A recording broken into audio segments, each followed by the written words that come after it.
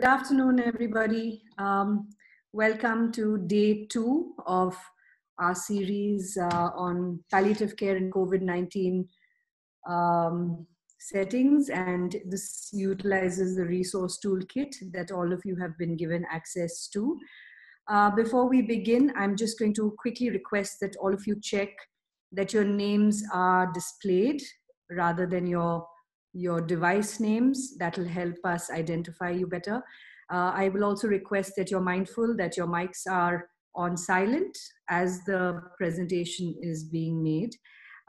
Do use the raise hand option if you would like to contribute verbally in some way. Otherwise, of course, the chat box is open.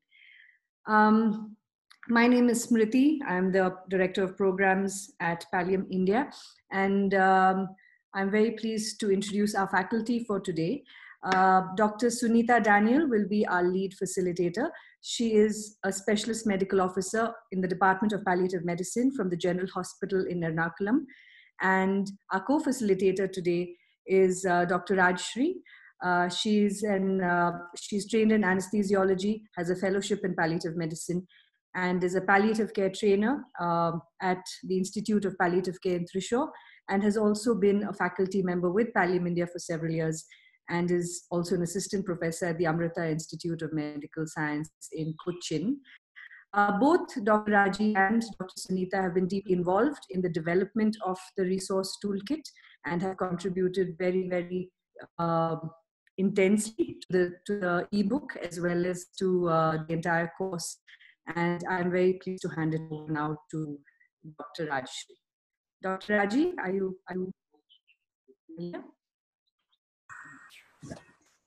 Thank you, Smriti. Am I audible? Yes, ma'am, you are. Okay. Good afternoon, friends. I am Dr. Rajshri, a palliative care doctor from Central Kerala. Right now, I am speaking from Calicut, that is one of the northern districts of Kerala. So, I am so happy to meet the bench of enthusiastic healthcare professionals who are ready to provide palliative care service to people who need it at most. So we have commenced our session yesterday, where the experienced and distinguished palliative care faculty, Dr. Moira Leng, had given a lecture on decision making and triaging. And she had very well commented on the relevance of palliative care in a pandemic situation like COVID, because any disease, we have seen with Ramesh, that any disease as illness will touch upon many aspects of human life other than physical. She has shown it very clearly that, like not only physical, but, psychological, spiritual, and social. And COVID-19 is not an exemption. And, she discussed regarding how to move forward once the patient is diagnosed with COVID-19. And she had shown the multiple levels of care where the mild or to moderate symptoms are treated, like primary health centers or first-line COVID hospitals. And patients with little more severe illness will be managed in taluk hospitals, that is second-line COVID hospitals, where patients with severe ARDS or severe pneumonia or severe symptoms will be taken to or referred to third-line COVID hospitals like medical colleges or district hospitals. So we have different levels of, like triaging system as well, ranging from ASHA to a senior specialist, the medical professional, along with other healthcare professionals giving care to the COVID patients. And she has shown very clearly that how an ethical framework and performance scale will help us in facilitating or moving forward with goals of care discussion. And how important that at each step of COVID-19 management. It is very important with respect to any disease, but COVID-19, because of the disease trajectory and multiple issues confined to the, specific to the disease, it's equally important. And she has also emphasized that mutual respect and communications are the cornerstones of any healthcare scenario. So today we have symptom management, which is of utmost, it's a very important component of palliative care, because the quality of life principally rests upon symptom management. And in COVID-19, it poses extra challenges. So today we have a very experienced faculty to deliver the lecture on symptom management in COVID-19 pandemic. That is Dr. Sunitha Daniel. She is one of the key persons behind this toolkit. I am so happy to hand over the session to Dr. Sunitha Daniels. Now, Sunitha, it's over to you. Thank you, Raji ma'am, and welcome to you all. Let's start by sharing the screen.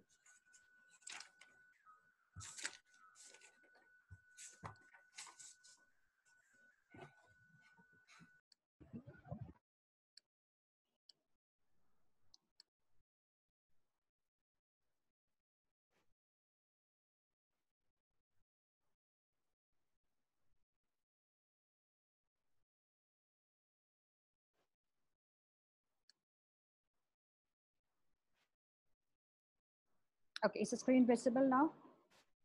Yes, ma'am. Can you speak a little more louder? Before Sunitha chip in, shall I make a comment? Yeah. Raju? Yeah, sure, ma'am. I invite all participants to fill the chat box with their suggestions and comments, because it's the suggestions or your inputs make us lead forward. So feel free to put your suggestions in the chat box as the session moves on. Thank you. Over to you, Sunitha. Thank you, ma'am. And please stop me if I'm not audible, or if you can't see the screen. So I hope you have had a chance to go through the webinar, and and thank you very much for filling in the pre-course questionnaire. Lots of people have filled in, and going through the questionnaire, I've realized that most of you has had some palliative care training before. So I'm expecting this session to be really, really interactive, where we can share our experiences and learn from each other. Just out of interest, if you had a chance to go through the webinar, can you just quickly put in the chat box yes, so that I can know who all had a chance to go through the webinar? Is that okay before I start? If not, it's fine, I can continue. Yeah, I saw one S. Good, okay. Thank you very much. So what I'm trying to cover in this session are the competencies in the entire resource toolkit. Hopefully by attending this ECHO session, you'll be able to understand more about the algorithms of physical symptoms. And also in the end, I'll be mentioning a list of essential medications. Before I start, just want to clarify that everything, whatever material is in the ECHO session and the webinar is from the ebook. So you can read it at your leisure, download and read. All the materials available there. Coming to the learning objectives.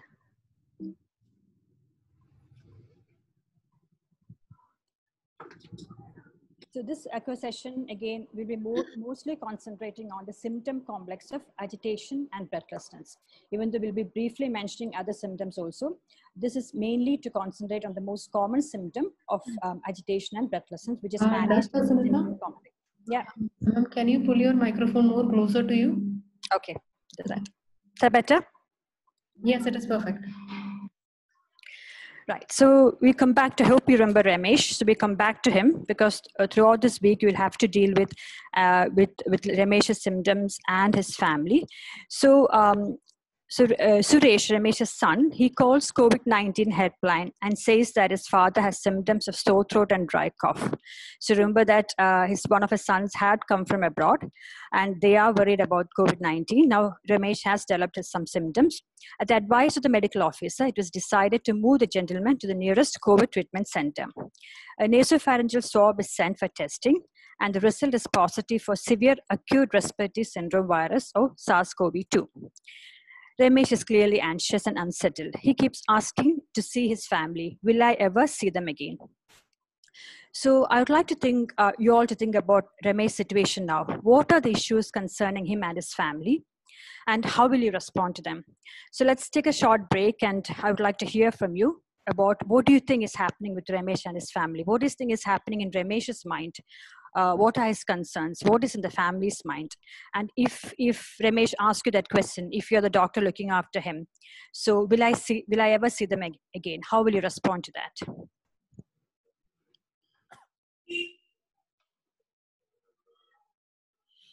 can see chats coming in. Feels lonely. That's right, Dr. Nivedya. Separated from family, separated. That's a major worry, isn't it? Yeah. What else is happening with him? Okay, somebody has put, I can't hear anything. Is that my audio problem or? No, ma'am, we can hear you only. Okay. Anxious, probably distressed, yeah.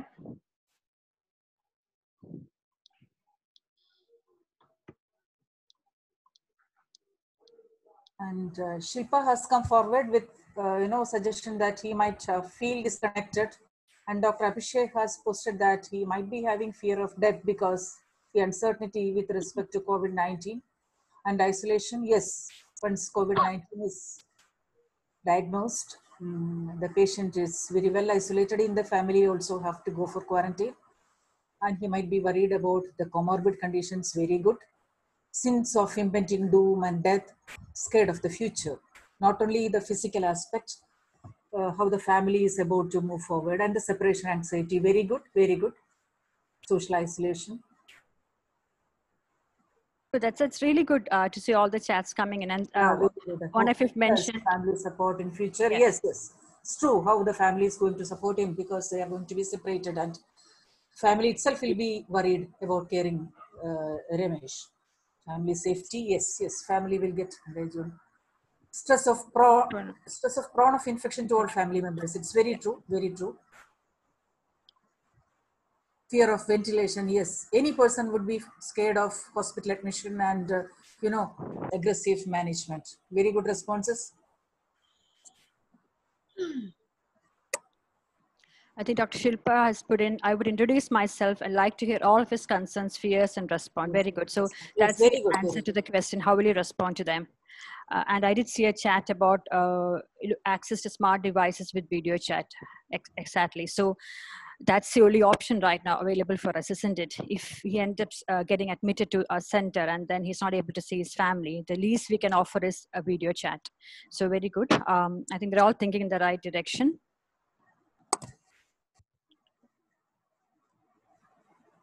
Okay, social stigma, financial.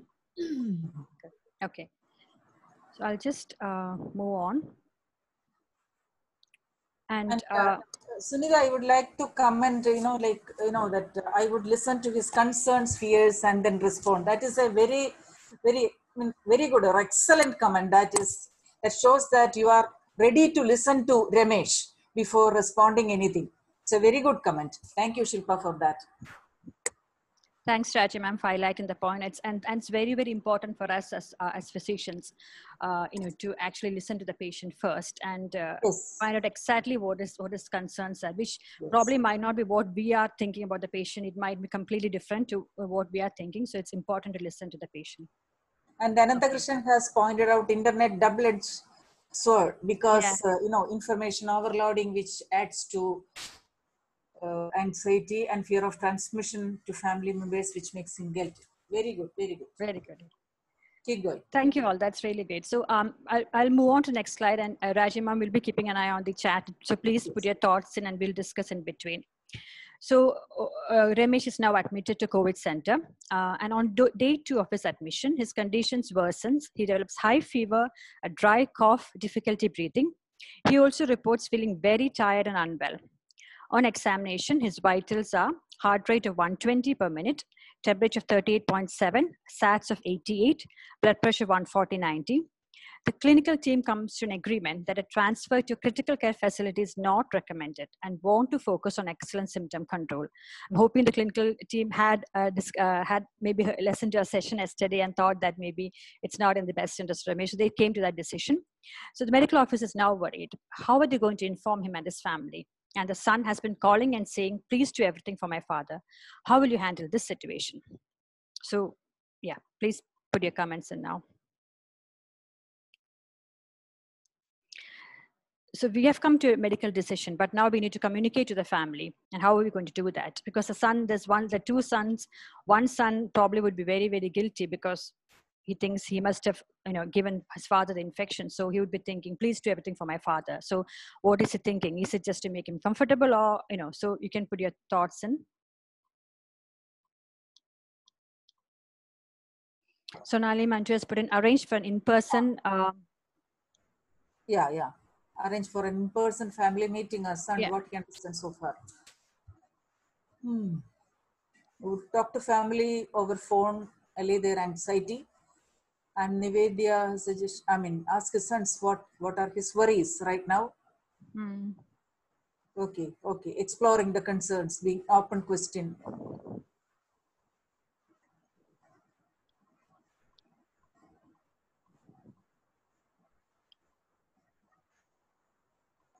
So do you think after listening to yesterday's session and as a physician looking after, are you comfortable with making a decision like that? And if so, are you confident in conveying that to family? Or if you have any concerns, just open up in the chat.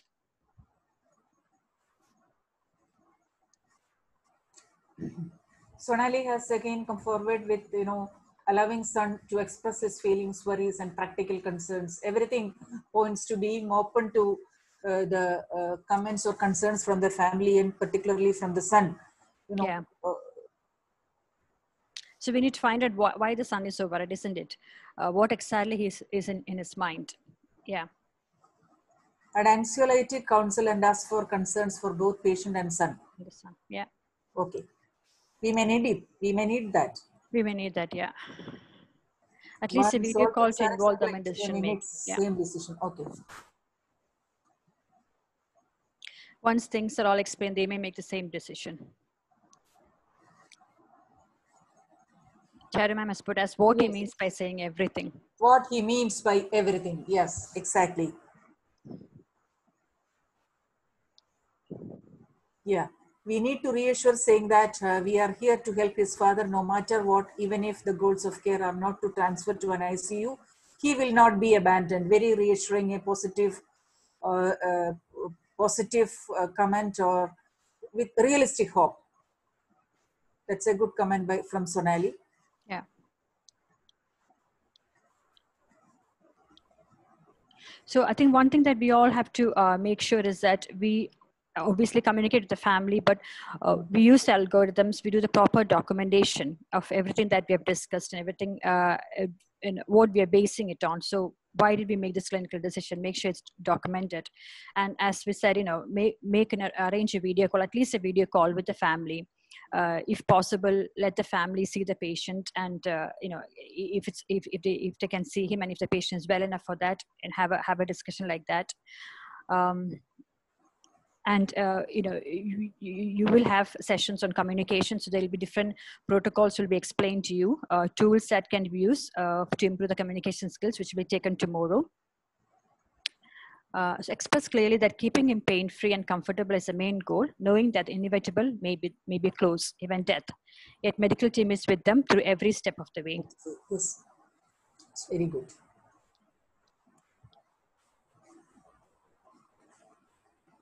Okay. So I'm just going to move forward now. And so why is it different? Why are we doing a session just on COVID-19? And as we can see, most of you have already got palliative care experience, but why are you coming to get this additional session COVID-19? What is different? So we had there was a blog published in BMG Opinion from doctors looking after patients in a small town in Italy. And they found that they've redefined the role of palliative care in COVID-19, where they're faced with an ultra emergency situation.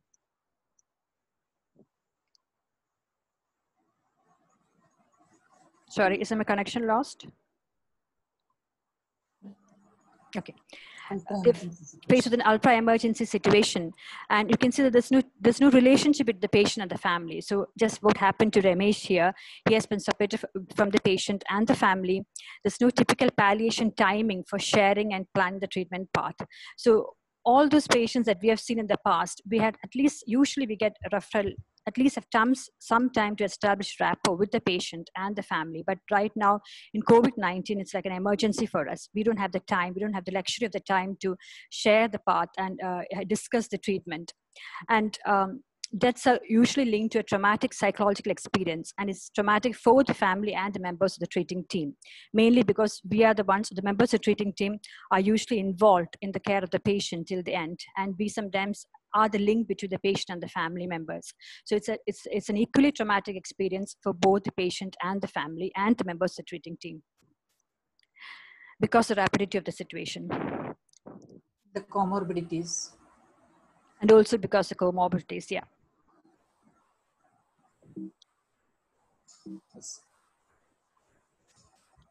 Is there anything in the chat?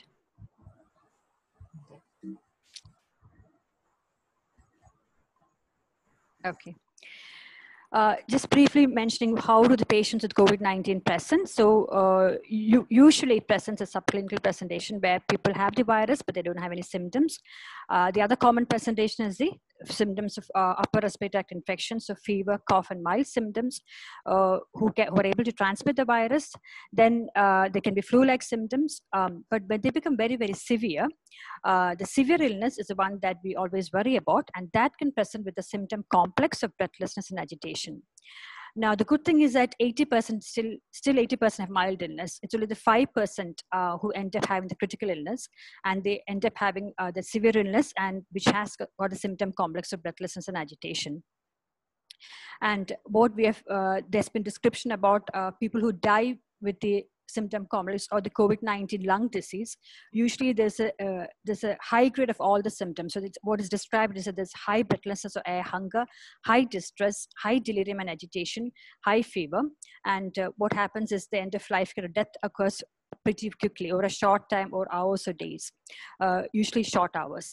So that is why, again, it's an ultra emergency situation, and you need to do things pretty quickly here. Okay. So coming back to Ramesh, everyone is in agreement that Ramesh should have conservative treatment based on his comorbidities and previous performance status and the present condition. The son has said again, please, so his son has said again, please make sure he does not suffer. So he's more specific now, please make sure he does not suffer. You want to make sure Ramesh has the best symptom control and support and have start on high flow oxygen. We did some investigations, and chest X-ray shows bilateral lung infiltrates. He has raised D-dimer, leukopenia, and raised transaminase. So you are the doctor looking after Ramesh, or you're a healthcare professional looking after Ramesh. You're discussing with the senior colleagues what questions you want to ask your senior colleagues about Ramesh's management, and what are the key issues. So how will you go about managing Ramesh's symptoms?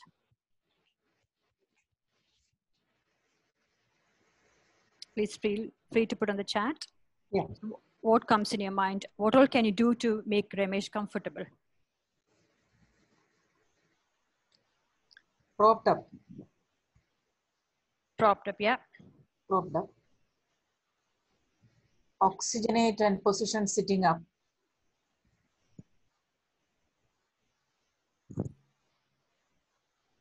What else can you do? So give him some oxygen because it's hypoxia. Cool environment. Cool environment, well, very good, yeah.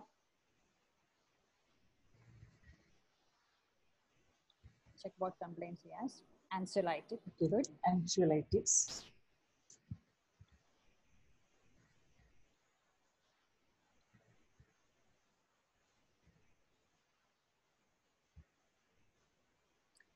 Low dose morphine, very good. Well done, yeah.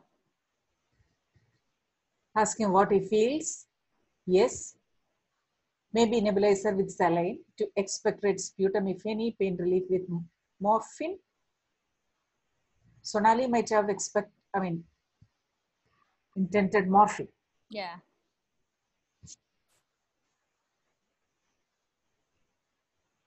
Nasal cannula, Nasal cannula better than venti mask. Why did you say that, Nivedya? Nasal cannula is better than venti mask? You can put in the chat box. For him to communicate. Okay. Yeah, very good, very good. Well, very the good. treatment for raised D-dimer, low molecular heparin, well done. Low molecular weight heparin, a bronchodilator, gentle chest VCU. With nasal cannula, Ramesh may be able to talk and eat, drink well. Okay. Small sips of water, room proper ventilation. classify mild, moderate, severe. So I think Dr. Sadiq has definitely gone to the ebook. Yeah. Mild, moderate, very good, thank you. And start treatment on the basis of Cannula, mucolytics, Vaseline for lips. Yeah, dexamethasone. Dexamethasone. Comfortable position. When you say that the comfortable position is any particular position you would choose, needle prednisolone, gentle music if he prefers that, very good. It's really soothing.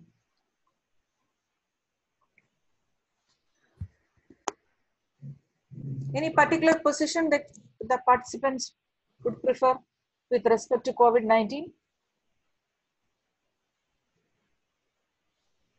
Sitting up, reclining, sitting with pillows in front, prone, proper. Why do you say it? Prone position is, proning. Why is it better in COVID-19? Bad lying down, okay. Yeah. Bad lying down, okay. Oxygenation. Support, very good.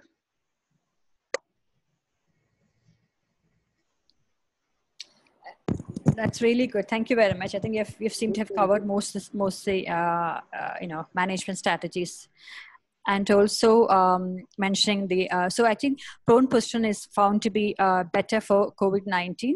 Even though for symptomatically, we always advise propped up position. But specifically for COVID-19, proning is advised, and also dexamethasone. So that's a latest trial. Now, dexamethasone for COVID-19 has been shown to have a better advantage on mortality. So people tend to live longer if they're on oxygen support and on ventilators. So the advice, initially we were thinking we can give it for symptom management, but no. But obviously Ramesh needs oxygen. So we can actually give dexamethasone at this stage, but the same study, the recovery trial, have shown that if you're not on oxygen, maybe they tend to actually not do better on dexamethasone, or maybe dexamethasone is not indicated because they could die because of that. So it's tricky, this COVID-19. So I think for Ramesh's case, maybe we can give dexamethasone, but it's actually for mortality prevention or prevention of death. It's actually a landmark trial as far as COVID is concerned. Only one that shows some evidence.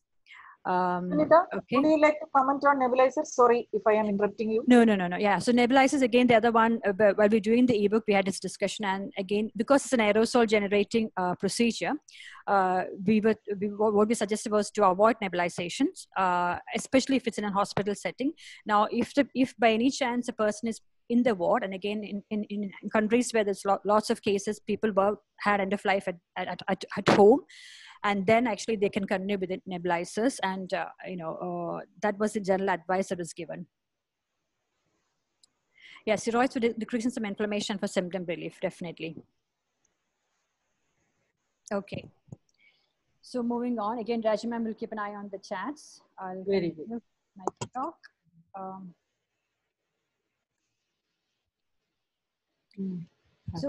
So again, this is a complex breathlessness in COVID-19. It's a complex pathophysiology. There's a cytokine storm is there, there's hyperinflammatory stage, there's thrombosis. All these come together. There can be consolidation, sometimes there's pleural effusion. So it is a complex pathophysiology.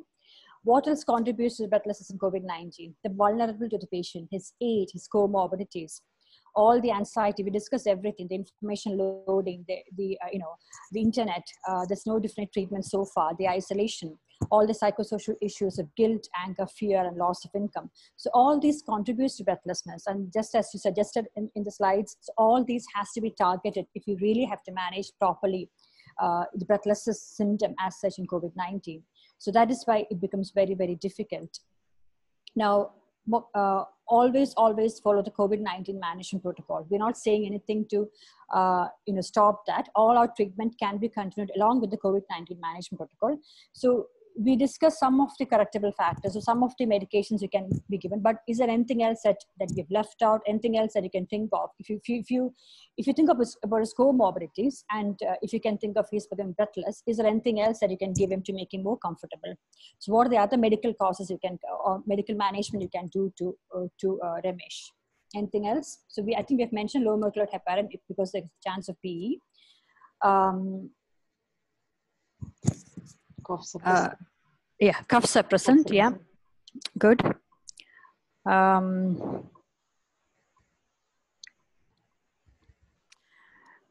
You can give inhalers, so you can do bronchospasm. Antidepressants, yeah, I think it's a psychological symptoms. This will be taken again in the classes. So there will be, if there's issues of psychological symptoms of depression, then probably you can start him on antidepressant. But the problem is he might not have, if he's actively dying, he might not have the time for the antidepressant to take effect. Antibiotics, yeah, very good. Infection, sedative, psychosocial support.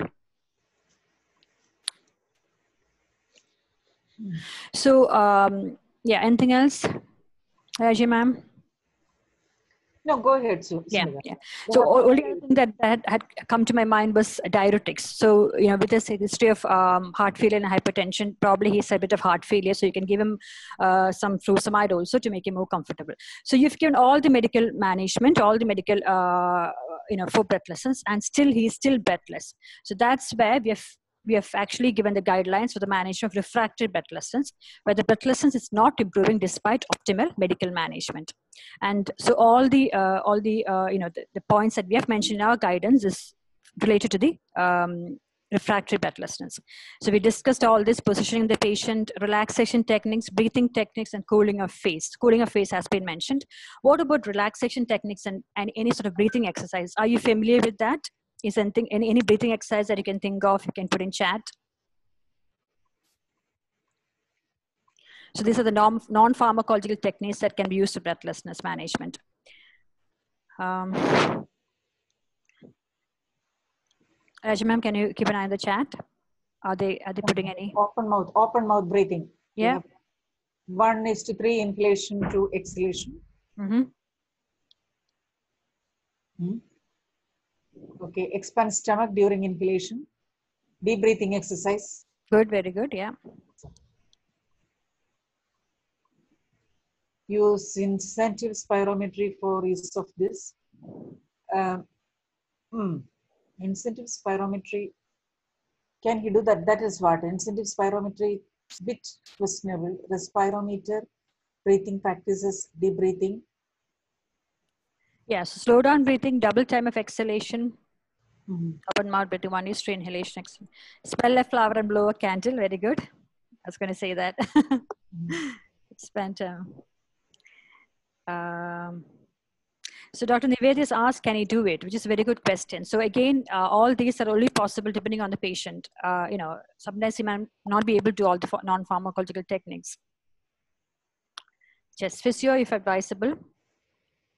Pursed lip breathing. Yeah. Pursed lip breathing. Yeah. Have you all heard of using fans for breathlessness? Please put in chat if yes. So cool air or fans for breathlessness. It's something that is coming up and it's got lots of evidence. But again, you can actually keep a handheld fan quite close to your face, 15 centimeters. It's supposed to stimulate the trigeminal nerves and stimulate the respiratory centers and relax your breathing. But again, because of the infection risk of COVID-19, we don't generally advise that. But we use cooling of the face with the cold flannels in cold rooms. So that's the other thing of non-pharmacological management which is not advised in COVID-19 is fans. Okay, so there are lots of respiratory breathing techniques which can be as appropriate to the situation, can be taught to the patient if possible. So coming to, and I'm going straight to the slide because somebody has mentioned morphine. So how many of you use morphine to manage breathlessness in palliative care? Please put in chat as yes or no, and for how many of you morphine is available to use also. Please put in chat. So it's coming. Yeah. It's available. Good. Good. If you don't have it, please put no then. I can know who doesn't have morphine and who has not heard of using, sorry, morphine not available. Dr. Himani, which place are you from? Can you just put in your chat? Oh.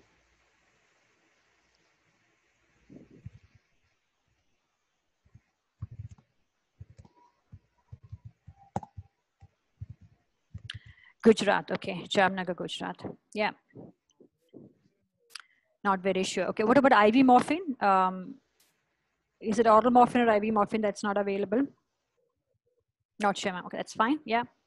And so I think lots of people have heard about morphine being used for breathlessness. So whatever we've given here, again, just guidance. The dosage is just guidance. It's a starting dose. Again, change dose according to your patient. And can anybody put in chat how morphine works for breathlessness? So I don't have to go into, yeah, oral morphine available, Jamnagar. Okay. So why do you use morphine for breathlessness? So can anybody tell me what's the role of morphine? How does it work?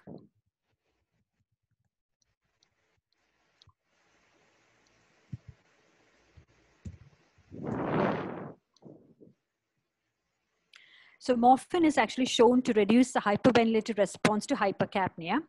That means the respiratory rate comes down, and also the result of breathing comes down, the work of breathing comes down. It also can cause pulmonary vasodilatation.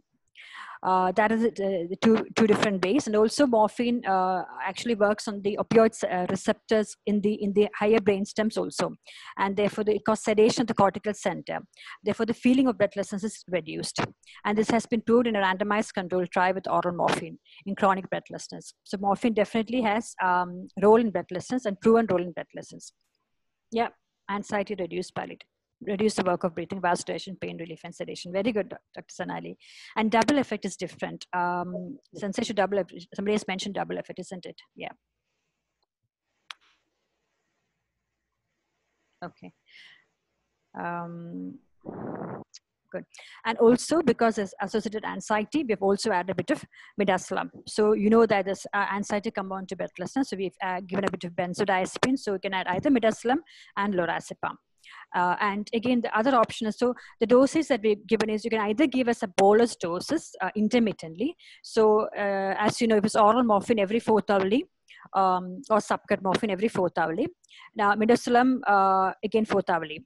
Now if you have to do that, a healthcare worker has to go into the patient every 4 hours, which again there's a risk of infection. So the ideal thing, and also for better symptom control, is always better to start a continuous infusion of morphine and midazolam over 24 hours. Now that is something that we do in our practice here. Again, I would like to put on chat. Have you done this before? Like in your practice, have you started on a continuous infusion of morphine and midazolam, or morphine alone, or combination drugs in your practice?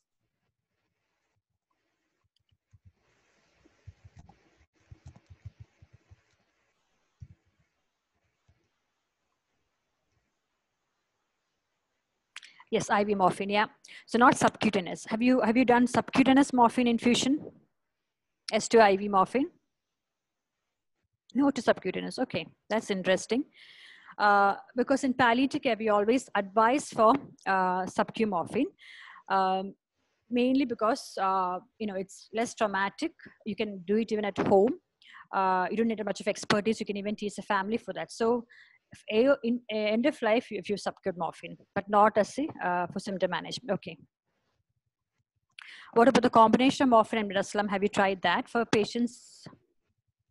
We use IV morphine for inpatient. Yeah. Infusion pumps not available at present place of work. Yeah, that is a very good point. Now, again, I've worked in two hospitals in Kerala. So one of them, infusion pumps are available. So you can actually, it's very useful. You can titrate it. But if it's not available, what we normally do is we take a 500 ml normal saline bag, and you add all the medication you have to give over 24 hours into it.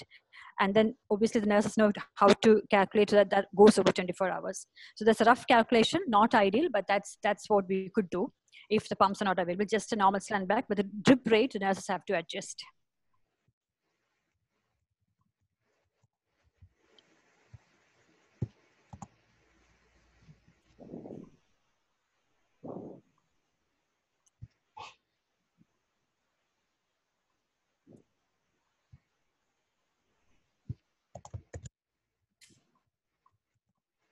Combo midas, morphine, and haloperidol. So Dr. Nivedis actually tried 3 together. Very good. Yeah, so you can give, when I come to the last slide, we can actually, I discuss that also. Okay, so moving on. Now this is the algorithm, it's given in page 14. And as you can see, and somebody of you have mentioned, how we've managed is we've given the management according to ICU and ward. And we've suggested non-pharmacological and pharmacological management in both ICU and ward. And in pharmacological, the only difference in the medication is in some ICUs, they prefer using fentanyl. So depending on that, we've suggested a dose of fentanyl also. Now, again, depends on whether you've got that, we've got fentanyl available. The other thing is, if morphine for renal failure patients, ideally, it's preferable to use fentanyl. So again, it depends on whether fentanyl is available or not. So again, have you used fentanyl for blood vessels? Have you used fentanyl in palliative care? Please type yes or no if it's available in your setting. Yeah, okay. So what dosages that we've given is the suggested dosage for managed blood vessels using fentanyl. And we have, as one of the doctors mentioned, we have divided it into mild, moderate, and severe. And we've also given a box where if there's significant respiratory distress at the end of life, you can start a combined infusion with morphine and midazolam for blood vessels at the end of life. And dosages also has been suggested. Okay. Moving on, coming back to our Ramesh. So Ramesh has been stable for a day, but the staff has noticed that he is becoming agitated, mumbling incoherently and trying to remove his mask. The nurse looking after him feels he is frightened. What do you feel is the cause of his symptoms, and how will you assess and manage the new problem?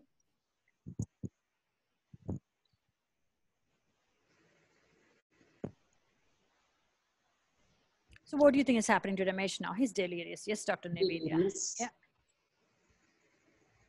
What could be the cause of his delirium? What do you think is happening with him? Anxiety and morphine induced. That is a very good point. Suppose, yeah. Hypoxia. Also, yeah.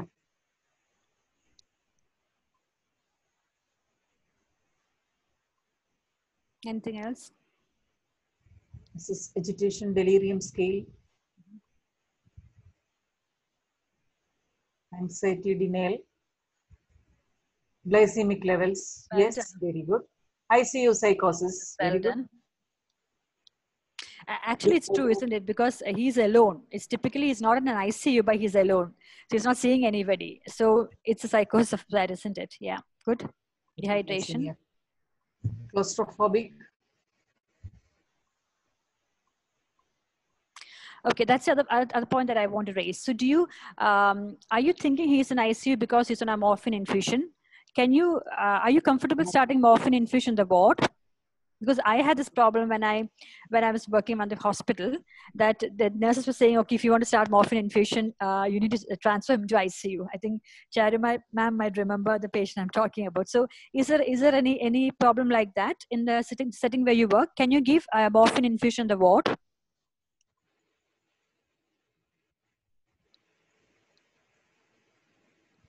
How many of you are comfortable giving morphine infusion in the ward?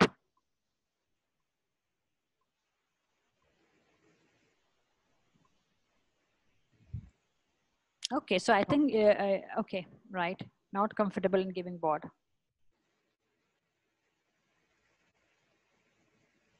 Right, okay. Right, okay. So so the reason you've mentioned ICU psychosis is because you think he's been managed in ICU with an infusion. Okay. In palliative care settings and even in Kerala or wherever you're working, we can, there are hospitals who do morphine infusion in ward. And if you actually go to, you know, Western countries, we do morphine infusion at home also. But obviously the nursing staff go every day and they can change the syringe pump every day. So it's a bit more monitored. But you can't do it in the ward. You don't have to move a patient to ICU just to give morphine infusion. Because we don't need a proper, so that's cannot ensure proper observation, because you don't need any sort of observation for that. You don't do any vitals when you do that. We're just starting a low dose of morphine to titrate his symptoms, and you know, you give boluses if he's not settling. So we're not doing vitals for that patient. We are just, you know, doing a proper palliative care, making him comfortable in the ward. This is a known COVID scenario, because the reason I'm telling that is because, you know, if a patient who is end of life, you transfer him to ICU just for a morphine infusion, that means he's not being with the family when he's dying, isn't it? So you can and you should, wherever you're practicing palliative care, if possible, try to make a change of doing this. We started a allowing natural death unit in the hospital where we used to work, me and Charu ma'am. And we had a cubicle where we used to actively shift patients out of ICU and give them infusion in the ward so that people can be managed in the ward. And they can be with the family. So you can give even fentanyl. You can give in the ward. You just have to be confident and to give confidence to your nurses, because that is very, very important. I think I'm deviating. Okay. I remember staff, Charu ma'am said, panic and save, you don't do this here. Exactly. So it's the confidence that we give to the staff. And we talked to them and said, we can do it. I remember, I think fentanyl, we still had some problem in the ward, but definitely morphine, we were doing it in ward. Okay, coming back to Ramesh here. Anything else you can think of? You've mentioned delirium, you mentioned hypoxia, hypoglycemia. Anything else that you can think of? And how will you manage his symptoms? How will you manage his new problem?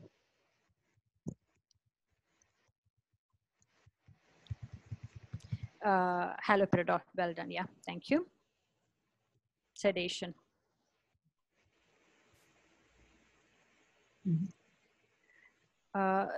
So, as you said, he is delirious. Now, this is a slide I got from one of the COVID providing palliative care Facebook page, where they've actually commented on these doctors looking after patients with COVID-19 at end of life care. Even when for symptom management, they've seen horrendous delirium for COVID, and nothing seems to be touching it. And they have ruled out all the reversible factors. They've even coined a term of COVID encephalopathy, because there was nothing else going on. Extensive medical work was done, and what they've done is one doctor has mentioned, my only success was after aggressive bowel regimen, gentle hearing aids, and ensuring that they worked, having a translator available, and doing a deep dive and realize that patient has been in a usual pain regimen. So what are the other things that you can think of? So again, delirium is very common in COVID-19, but don't forget the other causes of delirium also, not just COVID-19. And again, this one I got, it's from the Association for Geriatrics, where they've produced this guideline which says that older patients, so I just got this slide because watch out for delirium. So this is an atypical presentation, older adults, not with fever and the usual symptoms. Older adults actually can just present with delirium, and they have turned out to be positive for COVID-19. So it's now found to be very, very common. And so how do you assess that? We have suggested a short tool that can be used. There are lots of tools available to assess delirium. What we have suggested in the ebook is a 480 delirium assessment tool, which we assess a patient's alertness. So are they fully alert? Then they score 0, and if they're abnormal, they score 4. Then you ask 4 simple questions: their age, the date of birth, whether the name of the hospital, and the current year. Again, if they're able to answer without any mistake, they don't score anything, but there's 2 or more mistakes, they score 2. Then ask the patient to count backwards, 7 months backwards, list the months of the year for backwards. If they do more than at least 7 months correctly, they don't score anything. But if it's untestable or they can't count, then they score 2. And then you look for any acute change or fluctuating course. Now that probably might be difficult to assess because patient might be alone, so you need to get a collateral history from the family. So if there is a score of more than 4, then it can be possible delirium. So if you forget COVID-19, then what are the causes of delirium? What are other things can you think of? We've mentioned hypoxia and hypoglycemia. Anything else you want to mention? Electrolyte abnormality? Urinary infection, they have suggested, they have come forward suggestions like urinary infection, okay. Constipation. Yeah, so I think they've covered everything, isn't it? Yeah, good. And so always, even though the COVID is the diagnosis, always think of the other causes. So it can be the patient can still be in pain, or they could be withdrawing from their pain medication. They're already taking some pain medication which we couldn't provide because of lockdown, or alcohol withdrawal. Again, lockdown comes into play. Breathlessness, retention, constipation. So look for all the correctable causes, correct all of that, and then you do a symptomatic management for anxiety and delirium. And again, it's given in your ebook. I I'm only mentioning the algorithm. Details are in the ebook. In the algorithm, we've given a guidance to, we've actually divided the patient into two groups. So one is agitated and disoriented. That is a proper delirium. So you got a delirium diagnosis. And the second group is agitated patient, but is still oriented. So that means anxiety, panic, and fear. Now, again, both these groups we have divided into mild, moderate, and severe intractable symptoms. The only difference is that, so you've mentioned both the medications to us, haloperidol and lorazepam. Now, in the first line medication, if the patient has still oriented, we go for a benzodiazepine. So we give either lorazepam or clonazepam if they're able to take it orally. Or if not able to solo, you go for midazolam, a subcut. Again, dosage is different when they become mild to moderate. Now, if the patient's delirious, you go haloperidol as first line. And to both of this, and if they become severe, moderate to severe, you add the second drug in. So if the patient, you start first line haloperidol. If they're not settling down, you add a benzodiazepine to that. And when they've got intractable or severe symptoms or end of life, you can give a combined infusion. And as I mentioned, you can give a combined infusion of, again, some dosage suggestions are given. Just for reference, do it according to your patient. You can give a combined infusion of haloperidol and midazolam. And if the patient obviously has a symptom complex of breathlessness, agitation, and delirium, you go for a combined infusion of morphine, haloperidol, and midazolam, depending on the availability. Okay. Anything else in the chat, ma'am, before I move on? Last couple of slides. No, they are coming forward with suggestions. I mean, the causes, the possible causes for delirium, like hypercarbia, hypoxia, separation from daylight, diurnal variation, not appreciated. That it's a possibility in ICU. So, so actually you have to try, even though in the slides I haven't mentioned, in the webinar we have gone clearly into the non-pharmacological management of delirium also. So educate daylight, light in the room, glasses, hearing aids, familiar surroundings, all these things can help. So do all that and then go to the pharmacological management.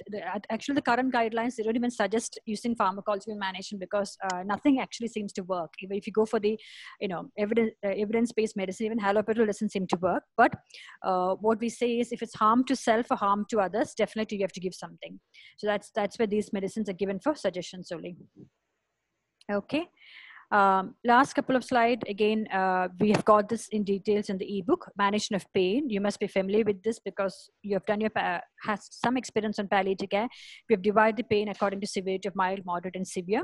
And we've just used the WHO ladder here. So for mild, you go for paracetamol, and again, the doses are given, and weak opioid, and then go to strong opioid. We've suggested, given the suggested doses here, and also advised about the NSAID. And lastly, I just want to mention the list of essential medications. This is not clear when you look at it now, but it's all in the ebook.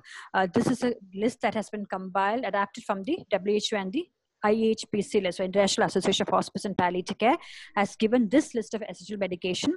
Now, these any hospital or any country or anywhere you have to set up a palliative care center or palliative care hospital, it's ideal that all these medications are there. Again, we don't have every one of these, but we should try and see whether we can get them. And these are the medication which can manage most of the symptoms in palliative care. So this list is available for you in the ebook, and the medicines that's mentioned in the ebook are given in bold. So it's for your reference. I'd like to summarize by saying that it's important to recognize the symptom complex of agitation and breathlessness, and opioids should be made available. If you are planning to manage or for the palliative care aspect of COVID-19, opioid is a must. Make sure it's available, and 480 delirium assessment tool can be used. Also remember to assess and manage other causes of delirium. And again, so we've given you the further resources and training. Anybody who's interested in learning more about palliative care to have further training, there's some resources available. All these slides will be shared with you. And I would also like to request you to sort of give a feedback. So that there'll be a feedback form. There'll be post-course questionnaire that'll be sent down to you. Please do fill it up. And it's important for us to know, how you like the course and what changes we have to make it better. Thank you very much. I hand over to Raji, ma'am. Sunitha, I am just raising a question from chat that can we use morphine 2.5 milligram 4-hourly for breathlessness in moderate pain? I mean, it depends. I mean, you can use, if the patient has got moderate pain, probably you need higher dose of morphine to treat that pain. 2.5 might not be enough, and that should cover the breathlessness also. So you don't have to do an additional dose of morphine just for breathlessness. That's the question, right? Yes, exactly. And I would like to comment on, Sonali has commented on the patient may be asked to do repetitive tasks and see, we can assess delirium. I mean, while assessing delirium, I would like to comment on that point. No, though I have put it in the chat box, because if you ask the patient to do the task repetitively, he may, over a period of time, he may learn it and he may do it properly. So that could be misleading. In the 480 scale itself, and delirium is supposed to, I mean, you're supposed to assess periodically, you know. So if you are asking the patient in the morning that, you know, like count the, or name the months backwards from December.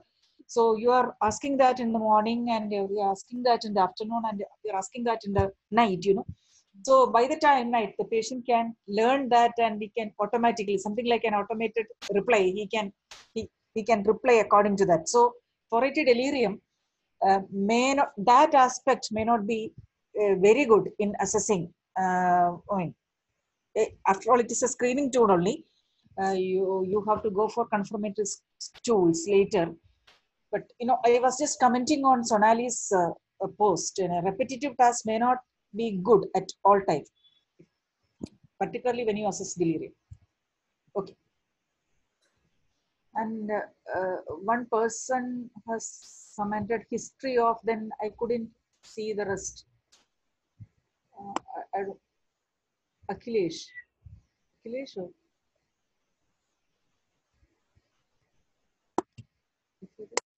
Yes, Akhilesh Semwal. History of, then he had left it. I mean, could you please complete that, Akhilesh?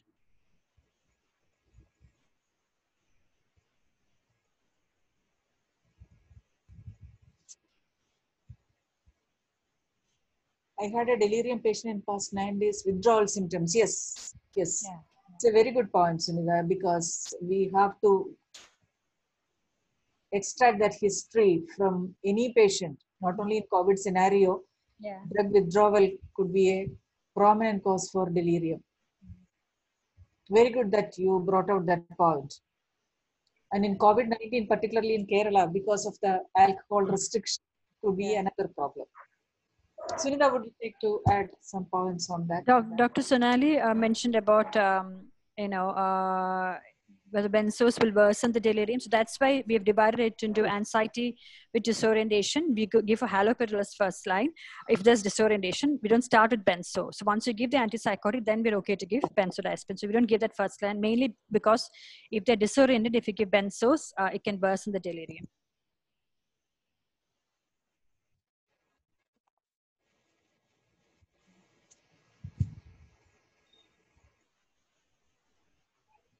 Fractures causing pain, and untreated pain or suboptimally treated pain can cause delirium, or precipitate delirium.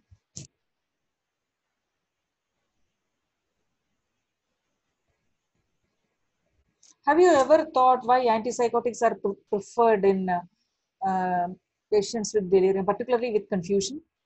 You can put in the chat box. Why benzodiazepines are less preferred and antipsychotics are preferred in delirium, particularly when it is confused.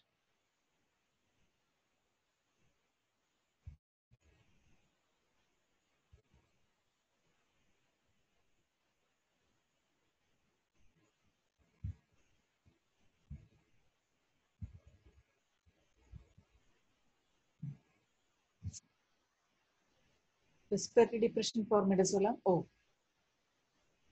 no. In delirium, actually, there is a imbalance between, neurotransmitters, noradrenaline, dopamine, GABA, ACH, and usually it is supposed to be having a dopaminergic surge. So antipsychotics will be useful in suppressing that. Haloperidol, which is the time-tested dopamine antagonist will be useful to suppress that. That is one of the reasons why antipsychotics, principally dopamine antagonists, are preferred when in a delirious patient. So, so today, probably we are about to close the session. And if you have any doubts, you can put in the chat box. We have discussed symptom management today.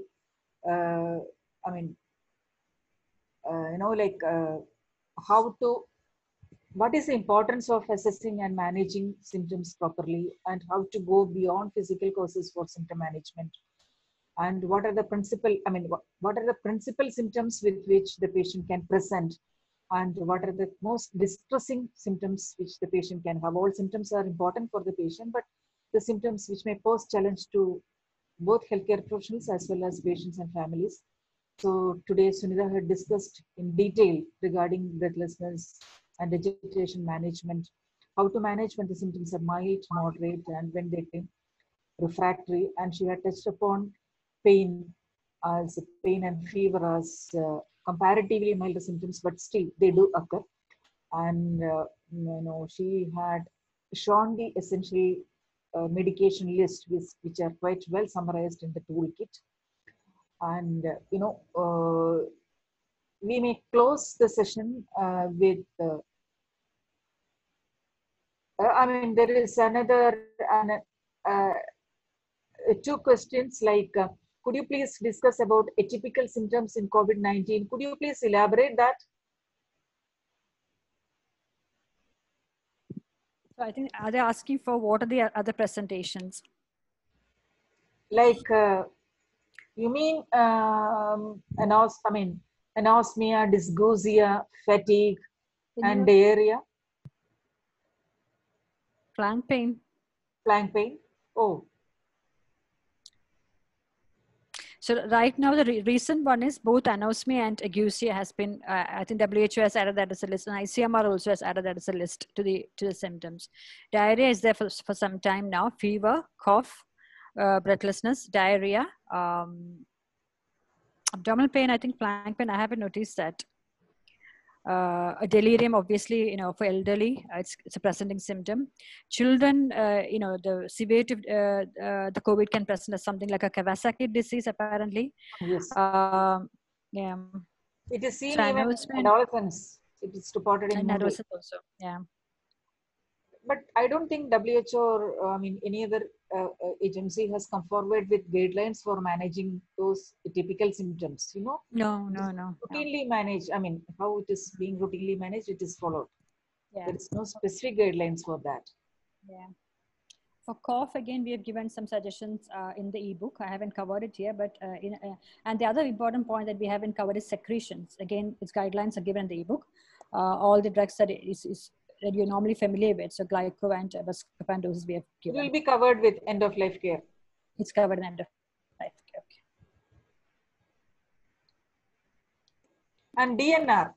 One person has come forward with a question like DNR, is it practiced?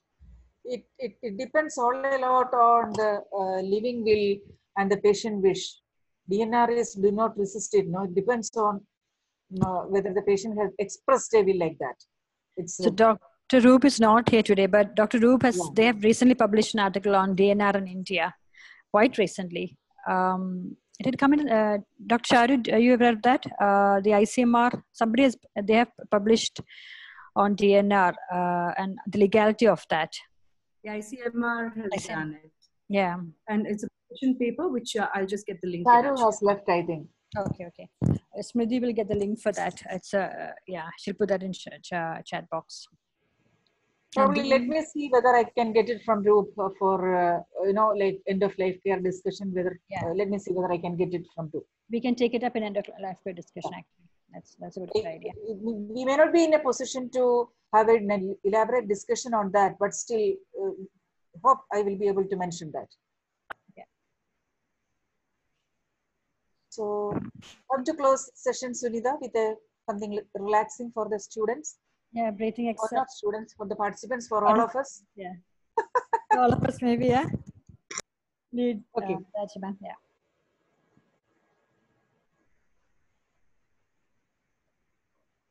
So how are we going to do that? With a breathing exercise or something like that? Yeah, we can do a breathing exercise.